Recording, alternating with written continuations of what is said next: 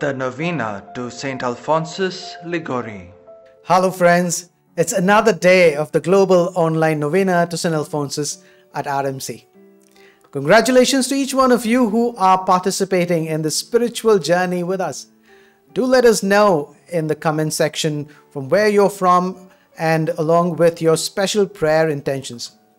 Today's Novena is led by the province of Bangalore, India. A lively performance by the youth of Holy Ghost Church, Bangalore. Followed by this, we have our very own Father Joe Abraham from India, who will guide us in a profound reflection on the topic Evangelization in a Secular World. As we come together in faith, let's open our hearts to this message, learning how to effectively share the good news amidst the challenges of our modern secular society.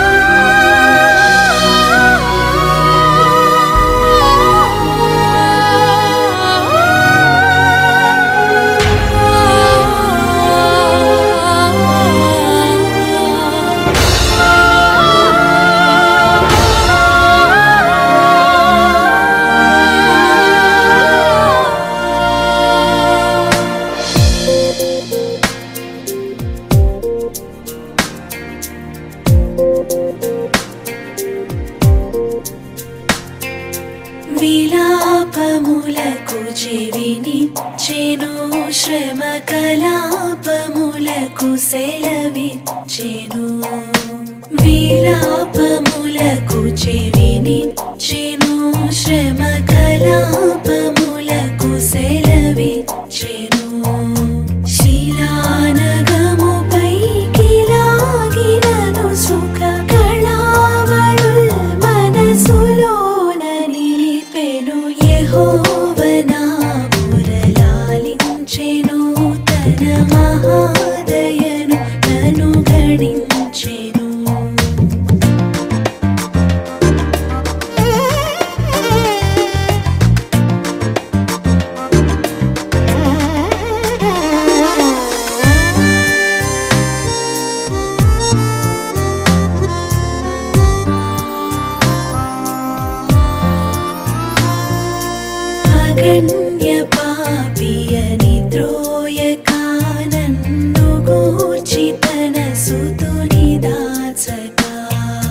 తెగించి మృతికో పగించి పాపపు దిగుల్ దిగుల్ సొగసుగా నడంచెను యెహోవనా మురగాయించెను తన మహోదయను కనుగరించెను యెహోవనా మురగాయించెను తన మహోదయను కనుగరించెను అఖిలి సయది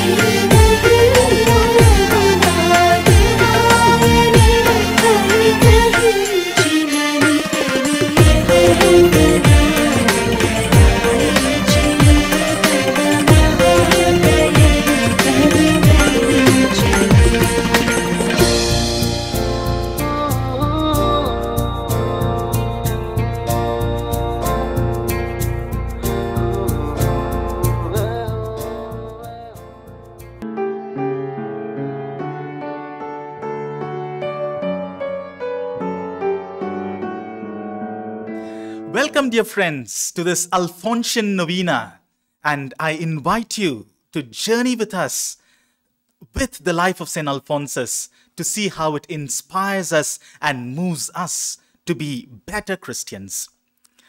The theme that we are going to reflect today is evangelizing in a secular world.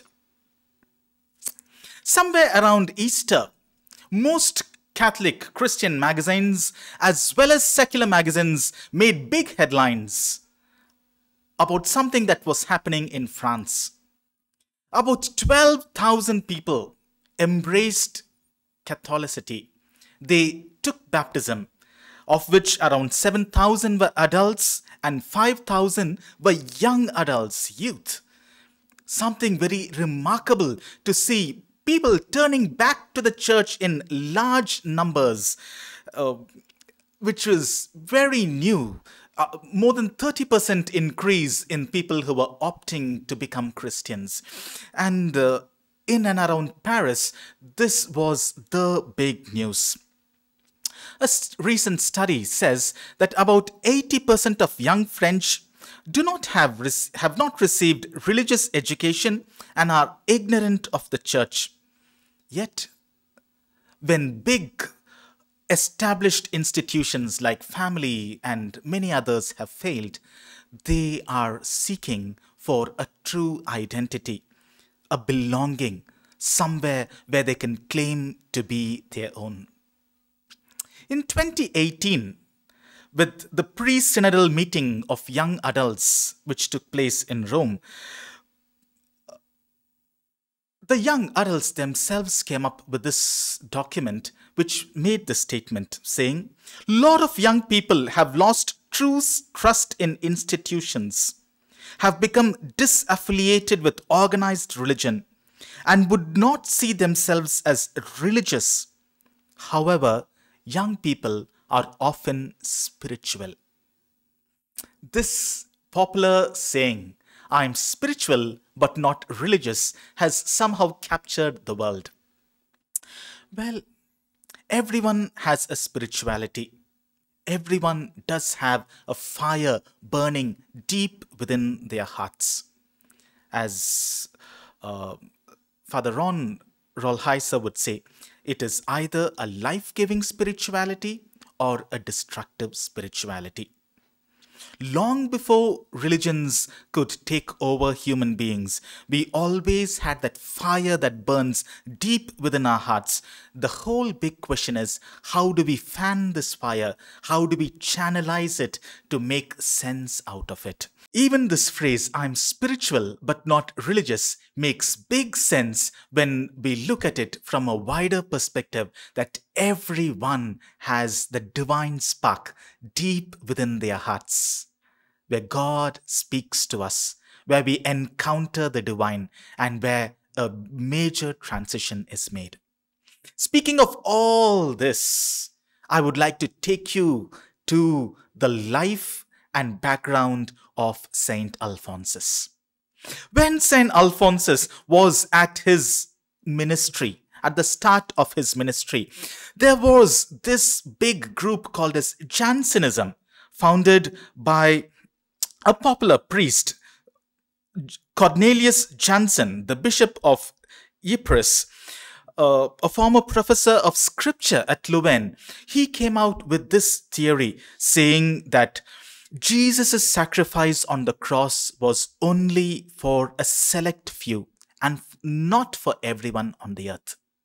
In some way, Jansen also confirmed with Calvinism, which was also a major popular theory at his time, which said that right at the beginning of time, God selected a limited number of souls to grant salvation, and there is nothing that the others can do to alter their eternal destination. Well, people believed in this, and it was a very hard situation for the church. Much later, the church openly condemned it.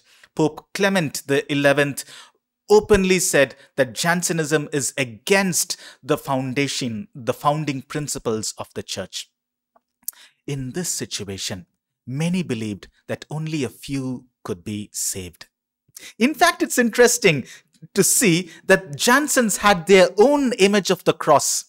We see in the cross Jesus with arms outstretched to welcome everyone into his fold. But the Jansens had their cross in which Jesus had his arms upward to say salvation was limited to a few. In that situation, Alphonsus steps in to make his difference. Alphonsus was a very talented man to say. He was a musician, a painter, a poet. But what is most significant of Alphonsus is he used every single talent of his to draw people closer to God. He was totally disturbed by the fact that only a few can reach the heart of God. No, that is not redemption. That is not the purpose of Jesus coming down to this earth. That is not why Jesus died on the cross. It is for everyone. He speaks of a universal call to holiness. That all of us are children of God. That every single person who responds to that fire burning within their hearts have the grace to be saved. And that is the big difference that Alphonsus made. He wrote against Jansenism. He fought against this particular theology of his times to tell people that we are all saved. And that was the big difference that Alphonsus made. He says, God wants everyone to be holy, everyone in their own state, religious as a religious, layperson as a layperson, a married person as a married person, a merchant as a merchant, soldier as a soldier, so on and so forth, speaking of every other state. Alphonsus says, everyone can be holy. Everyone can reach the heart of God. Everyone can respond to the call we received at baptism. And that makes his presence marvelous, his contribution unique. Alphonsus doesn't stop there. He saw that people were not coming to the church. Christians, Catholics, baptized, stayed away from the church. So Alphonsus decided to take the church to the people where they are. Not to force them, not to coax them, but to carry the church to where the people were. And the unique contribution of Alphonsus is this. He founded the evening chapels for the Lazzaroni, for the most miserable. These people included the simple soap makers, masons, barbers, carpenters, dock workers, porters, and other workers. He went to their place, created circles, spoke to them, helped them to pray, taught them devotions. Oh, the popular devotion, sacrament, visits to the Blessed Sacrament that most of us use. He wrote for these people in particular who could go and sit and pray with Jesus, who could go and have that fire in their hearts kindled to have a unique experience. Was it successful? Yes. By the end of his life, there were 72 of these chapels, and with over 10,000 active participants. A movement which is alive till today. And that is the spirit of St. Alphonsus. He preached popular missions and wanted the language to be simple. Right from the north to the south, he went around in Italy, gathering people, speaking to them, telling them of the love of God, and bringing people back to the church. Evangelizing in a highly secular world. What can we do? What is our call, you and me today? When people are against the church, it's not just the structured hierarchy of popes, of bishops, of priests. It is each one of us who make the church into a watertight compartment, who look down on others, who think we are elite, we are blessed, we have something special because of our baptism. No, everyone is called to holiness. And that is what we have to radiate to others. I'm reminded of one particular teacher who I had at school when I grew up. It was a Catholic school. About 20% of us were Christians. But this teacher in mathematics, Mr. Romuald, made it a point in every class to speak about God who reaches to our hearts. In some way, he kindled that fire. And something very distinct happened. At every break, we had a small chapel in the school. I was surprised to see a number of children who used to gather there silently to pray. For Christians, it was a chapel with the Blessed Sacrament. And for most of them who were non-Christians who gathered there, it was a prayer hall, a place where they could find peace at heart, a place where they could unite, identify that spark deep within their hearts. My dear friends, this is evangelization. Getting into the institutional church takes a long way, a journey which we carry forward, journeying with them, seeing the presence of Spirit in them, working with them, and it's a long process.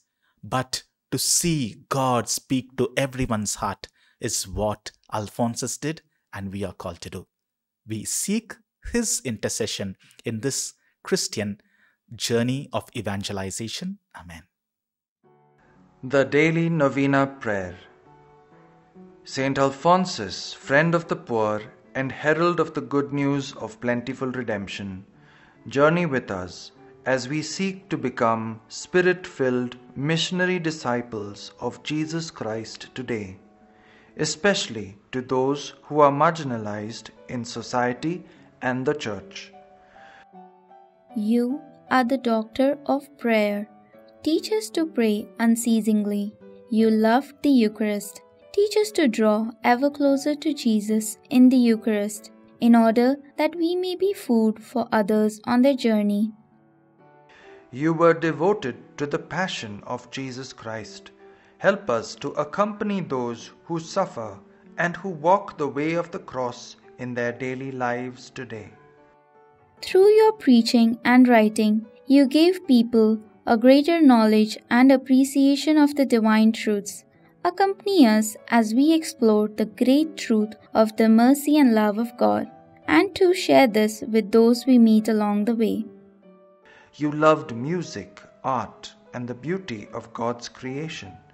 Help us to see beauty in the world and the people around us, and to care for creation, particularly earth, our common home. God of love and mercy, you continually build up your church by the lives of your saints. Grant us grace to grow in faithfulness to our given vocation in life, and to follow St. Alphonsus in his loving concern for all people, a concern that bore fruit in action. Walking in the footsteps of this devoted servant of yours, may we be filled with a desire to spend our lives in a joyful service of the most abandoned, whether they may be in our own homes, our communities, our church, or our world. We ask this through Christ our Lord, in the unity of the Holy Spirit. Amen. Prayer of the Faithful. As we gather to honor St. Alphonsus and seek his intercession, let us confidently bring our prayers before God, trusting in his infinite mercy and love. Your response? Lord, hear our prayer. Lord, hear our prayer. For the Church, that the Holy Spirit may guide Pope Francis, our bishops, our priests, and all the faithful to live out the gospel with courage and conviction, inspired by the example of St. Alphonsus. We pray to the Lord. Lord, hear our prayer. For the youth of the province of Bangalore, that they may be filled with the wisdom and strength of the Holy Spirit, and through their efforts the love of Christ may be known and experienced by all they encounter. We pray to the Lord. Lord, hear our prayer. For all families, that through the intercession of Saint Alphonsus, they may grow in faith, hope, and love, and be places of peace and joy, reflecting God's love to the world. We pray to the Lord. Lord, hear our prayer. For those who are suffering, that they may find comfort and healing in the compassion of Christ and be supported by the loving care of our community. We pray to the Lord. Lord, hear our prayer.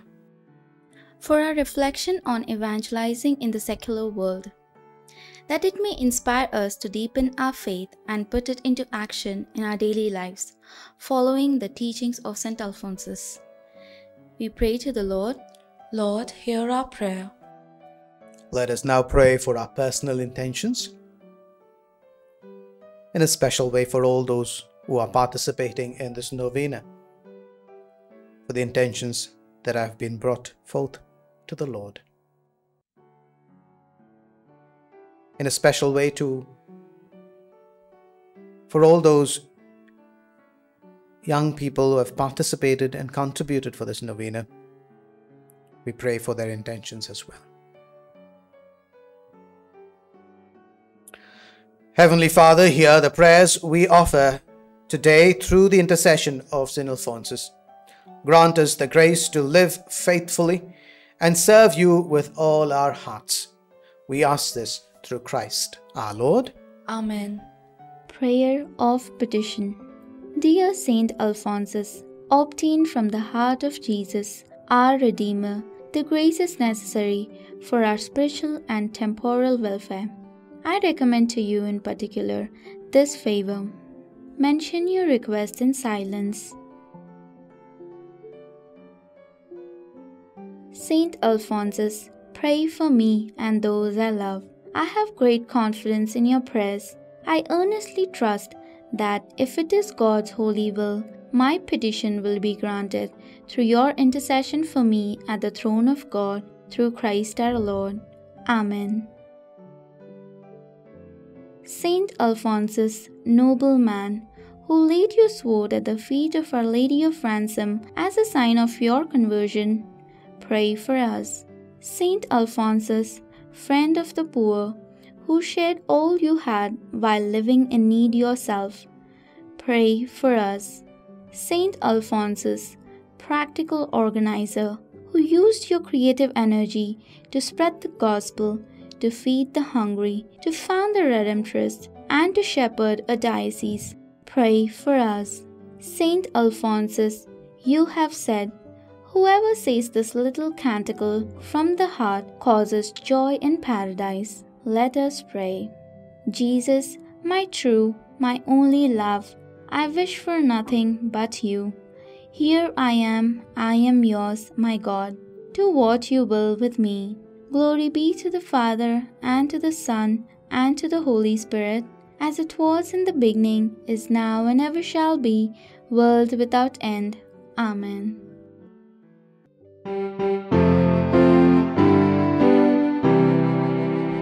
See Alphonsus silent kneeling, wrapped in loving ecstasy, at the altar where is Jesus, hides in love His majesty.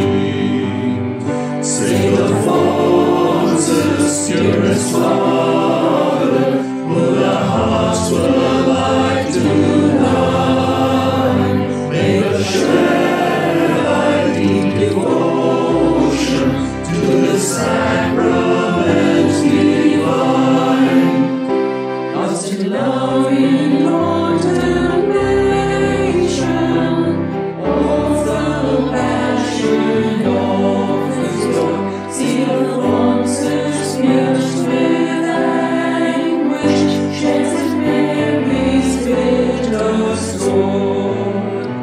Saint